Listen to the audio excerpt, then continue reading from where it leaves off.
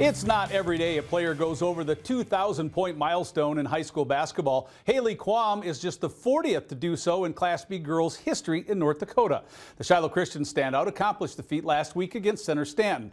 Quam is already a multiple-time All-State performer who is now in her senior season with the Skyhawks. My role is definitely I work the inside-out game. I'm more of an inside post girl.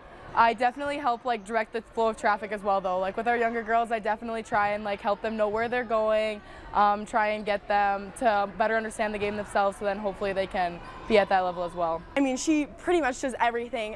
It's so cool to see her work in the inside because she just gets big. She can body people in the inside too, and she just works so hard. She's definitely a workhorse for us down at the block. Well, you probably noticed the headgear that Hailey wears on the floor. It's a safety measure following some issues in the past. And while it's not her favorite thing in the world, Quam says she's gotten used to it.